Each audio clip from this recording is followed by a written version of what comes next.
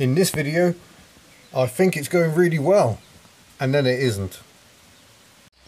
Well, it's a beautiful scene here in paradise. Yeah, very pleasant scenes. Random bits of 2CV discarded all over the place. Yeah, we must crack on. Trying to avoid the sunburn this morning. So yeah, the plan is to get that shield fitted and the fan. I might actually put the alternator on because I might as well actually do the job properly. I'll probably put the air filter on because I'm going to be blasting all the crud out of the engine with the cooling fan, and don't want any of it ending up back inside the engine. And yeah, we'll give her a run, and hopefully at that point we can go for a drive. Although I might need to do some tidying up to actually free her from the mess that is the garage. Someone suggested I could do this as, you know, an art installation, the Tate Modern, and yeah, I can see where you're coming from. While we've got the engine apart, it occurs to me that this engine has got oil leaking all over the place. Certainly the oil consumption has been quite horrific since I got this engine back together. I'm not sure where it's leaking from, but perhaps now's the time to be glad I'm swapping it for another engine. It's telling that the engine I've just fitted is rather more oil tight than this one appears to be. But there we go. Right, I'm going to crack on. Oh, I hooked you on the coil, and yeah, get this thing back together. Oh, I should add, I'm struggling to keep up with the comments this week, as you can imagine. I'm struggling to keep up with the editing as well. I somehow managed to shoot 2 hours and 43 minutes of footage that ended up being the last 3/4 of an hour video. So I just left the camera running while I did a lot of tinkering, but in the end I decided it wasn't really worth showing that much detail, because yeah, I just haven't got time to edit that many files. So sorry, but I'm going to crack on and refit these things. I mean, the rubber mat is held in just by those 2 bars on the floor, so it's just a collection of 8mm headed bolts to hold that in with the 2 bars. We don't need the points box, that's now history. Yeah, then I can get the alternator and the fan in. I have to tidy up the wiring a bit, maybe. Might be a good idea. Reconnect the choke cable, and then we're good to go. Right, we've got air filter assembly back on. Coil is ready to go, at least for a rough thing. Alternator's back on. Fan is back in. So we're definitely getting there, but I thought I need to crank it over to get the oil pressure up. And I thought, might as well see what the compression's doing this morning after a bit of a run yesterday. I will need to connect the battery. I find that's often helpful when wanting to start a vehicle. And right, we should give her a crank, see what happens.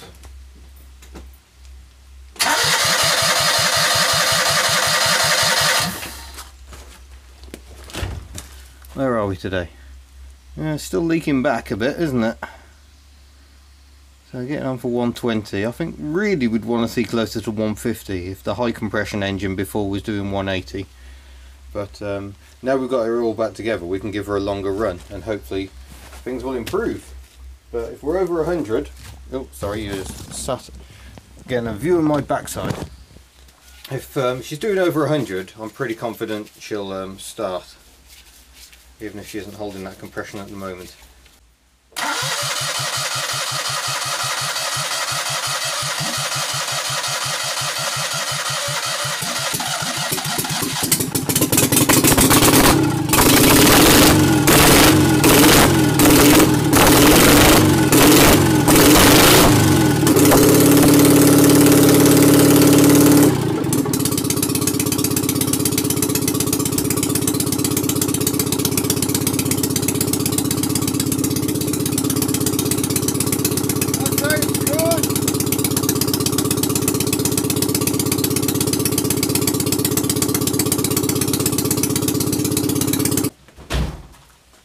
I said I was going to put ear defenders on before doing that. I didn't, and maybe living to regret that.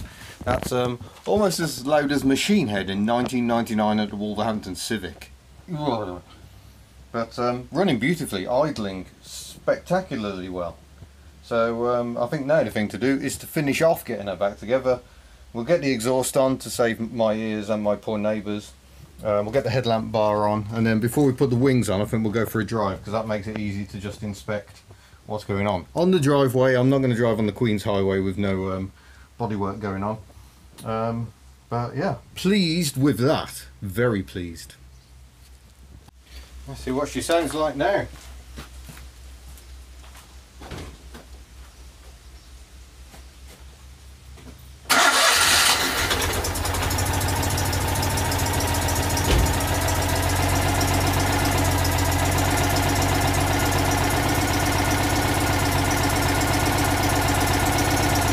Beautiful.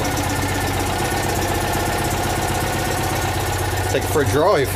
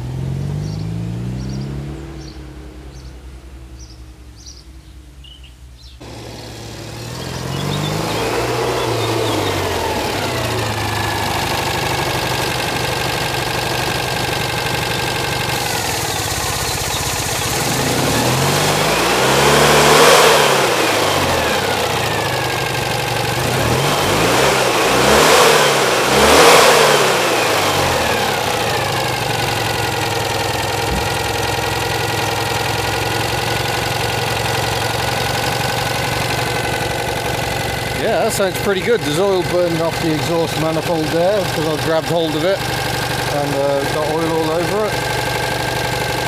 That sounds pretty good. I'm pretty happy with that. Feels okay. Obviously not got the 652 kick. Carburettor jetting is entirely wrong at this point because I've still got the 652 jets in. So I need to get some new jets. Bit close to hitting my catch can there, that could have been messy. Brilliant, we'll leave it ticking over for a bit, I think. I'll start reassembling the front end. Really am blowing the cobwebs out.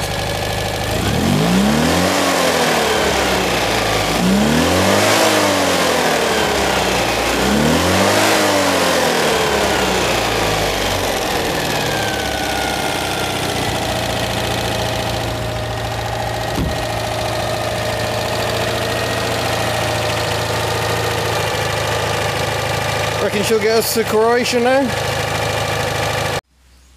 I've had my success brew, and very tasty it was, and now I'm ripping the carburettor apart to change the jets. The jets are, it had 115s on primary and secondary. Here's one of them. You're never going to be able to read that, but it does say 115 on it. It'll never focus ever, because this camera doesn't seem very keen on focus. Oh, no, there you go, look, it shows 115, it's just very slow. So yeah, 115 secondary, that just screws out of that hole down there. There we go. And now I need to get the primary out, and the primary is located down here. And you get in via a hole. There's a bolt hole in the side, so you remove the bolt to get access, so you can get a screwdriver in.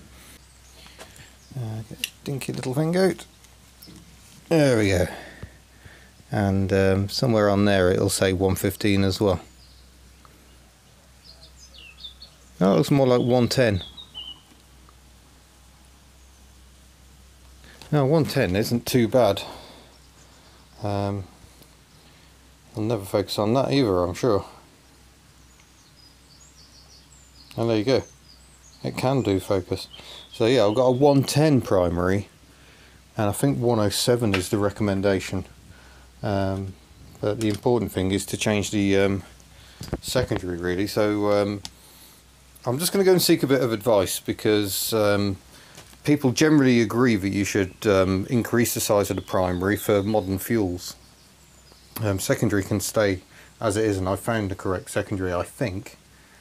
Secondary I've got is a 90. There we go. I've spoken to that there Jono at Peak 2CV, who was at least confirmed the primary size of 102 is probably the one to go for. So we'll fit the 102, not the 110 that's part of the Burton kit. 107 is actually the recommendation for modern fuels, but that's the 102, so we'll put the 102 back in, these tiny little things, and yeah, we'll call that good to go. And then I'll put a 90 in rather than the 115 as the secondary. May yet change to a 107, but 110 probably is a bit much for an engine like this in standard form. There we go, carburetor's back on. Because I'm me, I got that the wrong side of the bar that operates the choke flap, so that was all fun. Almost forgot to put the bolt back in the side of the carburetor, that would have been fun as well. So we'll see if she starts up. There's a bit of carb cleaner in there, but she might be a bit low on fuel.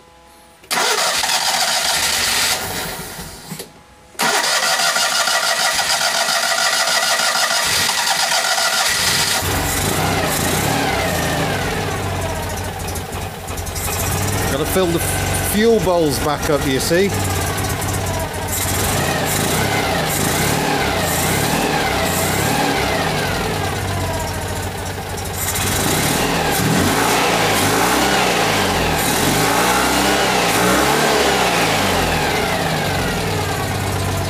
Yeah, you can see how much crud she blew out with the fan earlier. Ugh.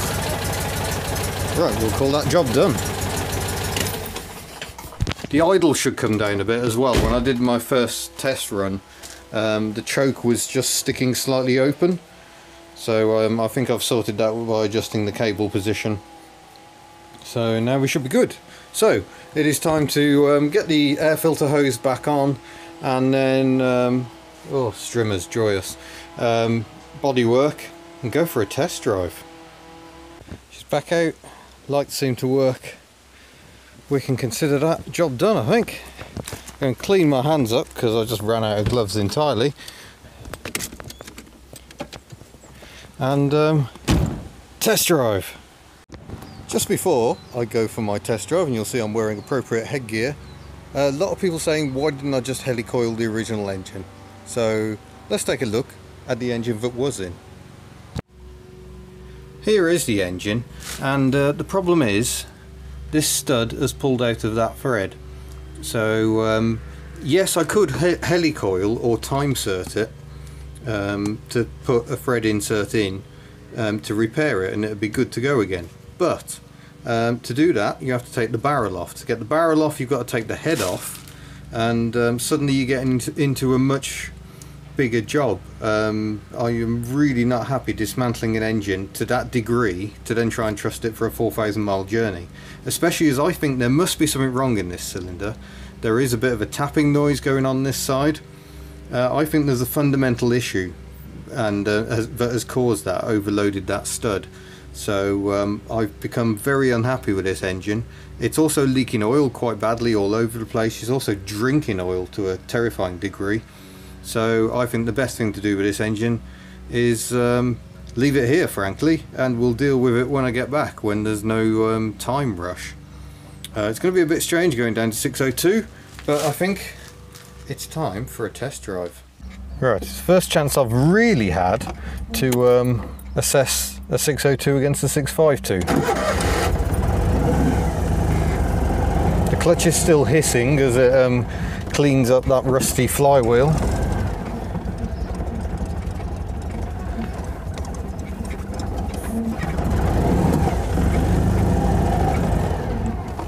CV turning circle, not the best.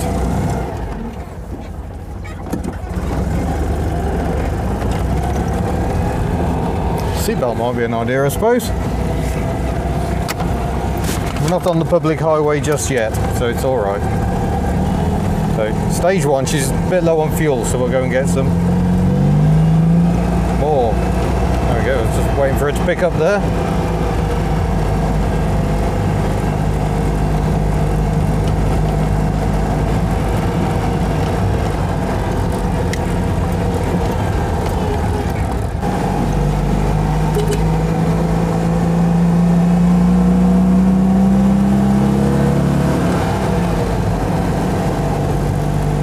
Pulling okay though, no untoward noises. There's plenty of untoward smells, but Oh yeah.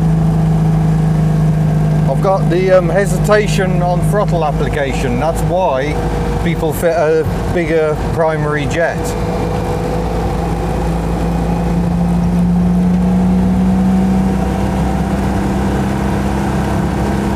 First hill climb.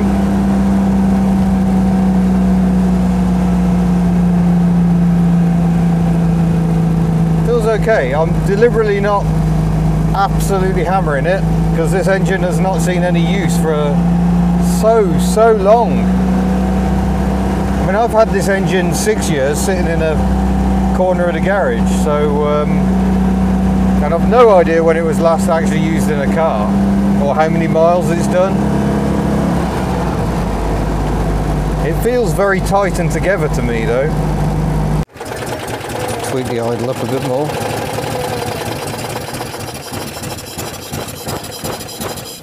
Oh, that might have been the wrong way. Now that should be more throttle. I'll just knock that little air breather off. I use copper grease to help seal the exhaust, so that's what's burning off. But yeah, everything looks nice and dry. So I think we can consider stage 1 a success. Excellent. Right, let's see if we can get her idling. Could be that we've ended up clogging the idle jet up.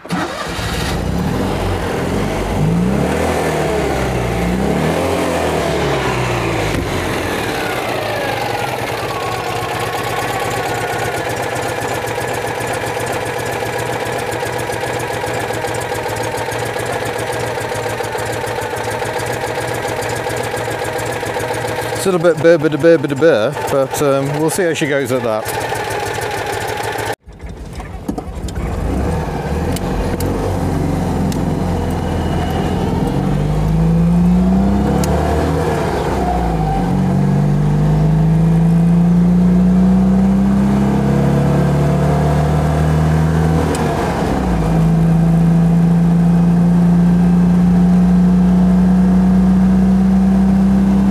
She does feel a bit slow.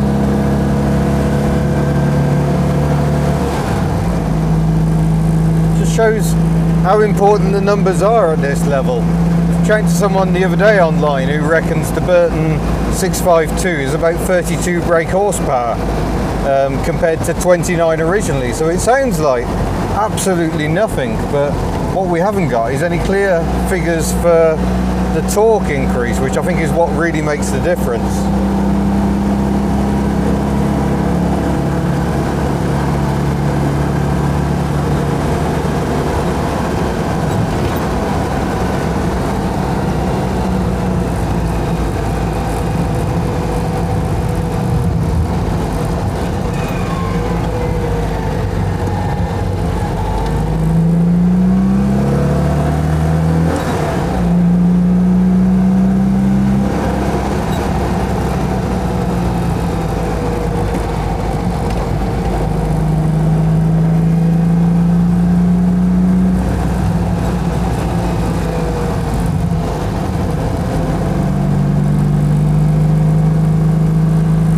That's where you feel it. It's that mid-range grunt she just doesn't have anymore.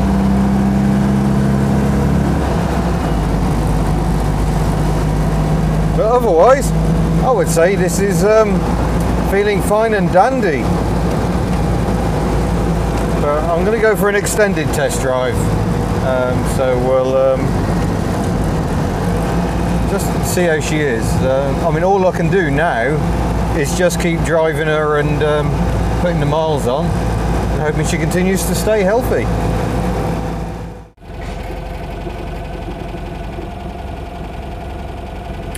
The idle's a bit up and down. I'm not entirely sure why.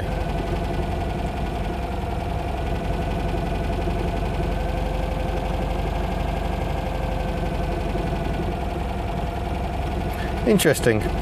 May investigate. For now, still enjoying the sunshine. For a bit of a treat, I thought I'd come to Newquay. Not that Newquay, there's one in Wales as well. This one has 2 words.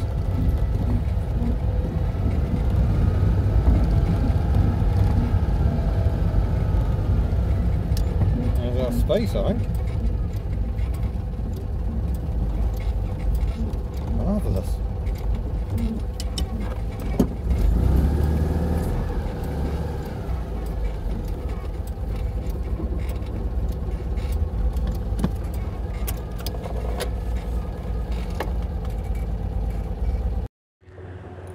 There we go, beautiful Nuki. So still running well. You've noticed she's idling a bit better as well, and yeah, I'm feeling the need for ice cream. Oh wow, we're just in time for watch the lifeboat coming ashore. A little off-road sea tractor thing.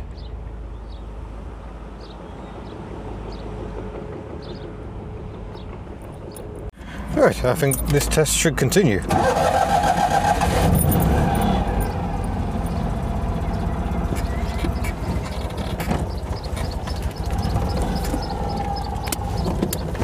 Oh, get the lock on.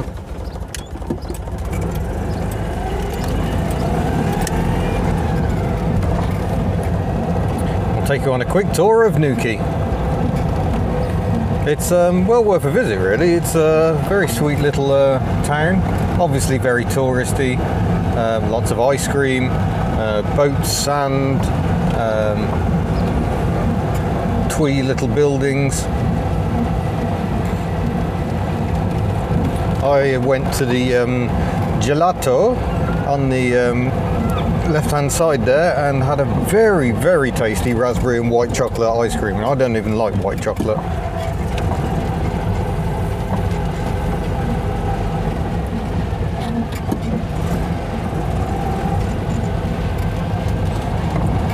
Slightly dozy tourists, as you'd expect. There you go, man in fantastic hat.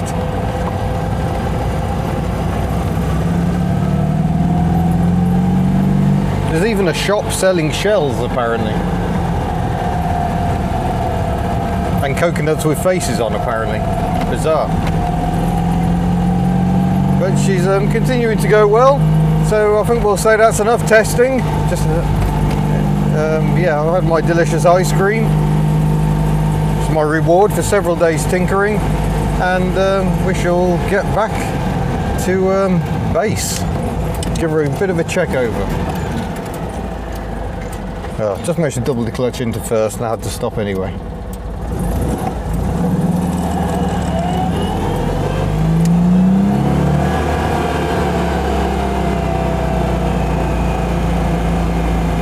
Does seem a very sweet little engine. My suspicion is it's one that hasn't covered many miles. It just feels quite tight and yeah, runs very smoothly.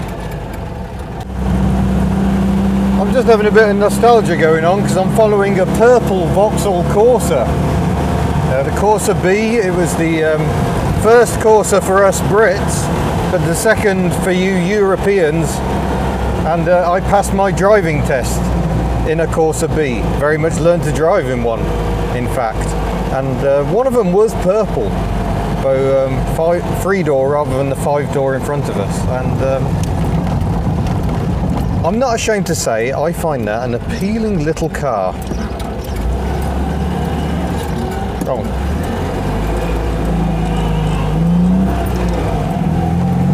We were too polite. We were both offering the other the chance to go first. And this is the stunning run down to Abereiron, where the sea just gets bigger and bigger and you feel like you're going to drive into it. Good place for dolphin spotting.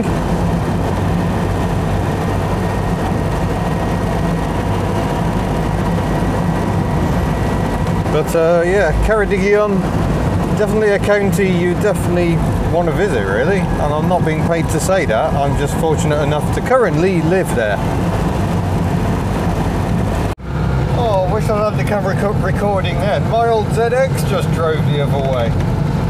If you haven't seen the collection caper for the ZX, really do go and check it out.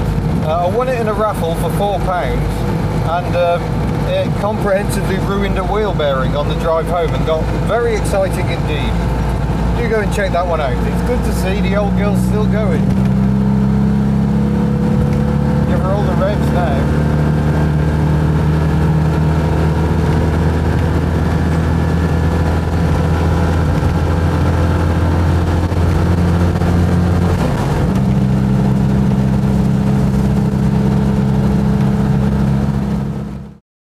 Ah, crap. It looks awfully wet under there. Oh, I'm willing to bet that's a pushrod tube seal. It seems very one-sided. One side of the block is bone dry, this side is not so much. Pushrod tube seal, you can just see them. You see those springs up there? Those are the pushrod tubes. Very common leak. I think I need to check. Oh, sorry, someone's messaging. Various people are messaging me. I need to check how much oil she's used and make a judgment call. Problem is, the brakes are in the firing line for that oil leak. The downside of having inboard discs. I did notice them groaning a bit when we came to a stop. And the exhaust is getting covered, so when you accelerate hard up a hill, that all starts burning off. Really not great. Right, so we got the oil leak. I've just gone and had dinner. It could be the pushrod tubes, but the only way to investigate really is to start getting things off again. So I'm going to take the wing off, and that'll give better access. I might then take the bottom cowling off, just to check it isn't the rocker cover leaking and oil then running down inside the cowling and appearing at the pushrod tubes. I don't think it is, but you know, we can always check these things, can't we? Well, here we are. Bottom cowling undone, but no, seems dry there. So another culprit could be the cylinder head feed. They're the bolts you definitely don't want to over tighten, but that seems dry. And you can see the cowling is dry, really. There's a tiny amount of seepage, I think, if we get the light under at the bottom of the cover, but it's not adding up to what's spraying back over the exhaust. So, and indeed the brakes. At least they won't rust. So, yeah. It's interesting, there seems to be a drop suspended in the air. Maybe this engine's magical. So the bad news for me is all this is going to have to come off again. Headlamp bar, exhaust. I've got the exhaust sealed better than I've ever managed in my life. I'm not happy about having to dismantle that. There we are. Get the other wing off because I'll need to dismantle the exhaust that side. Yeah. Annoying. Very, very annoying. I'm going to wrap that one up there. Tomorrow we shall set to trying to replace that seal, and hopefully then it'll be good times. Don't know whether we're going to do a preemptive strike and replace the one on the other side as well. Maybe we might as well while we're at it. But yeah, my mate Colin's coming over with bits. I'm very grateful for that. We should get stuck in. He's another random internet man, but also a 2CVer, so not all that random. But yeah, he's not usurping Martin, who is the ultimate original random internet man. So yeah, don't get any ideas. But yeah, I think I've had enough of being in here, frankly. The world is looking most beautiful this evening. I should probably go for a walk, although the midges are starting to descend. The house martins chirping away up in their nests. We've got 2 nests going on at the moment. In fact, I think there's a third one around here. Yep, there's a new one right up at the top. That's the office window right there. But yeah, I'm going to say that'll do. It's time to stop tinkering. So I just say thank you very much for watching. Don't forget to subscribe before you go, and yeah, don't forget all the merchandise and everything at hubnut.org. And I shall see you in a future video. Farewell.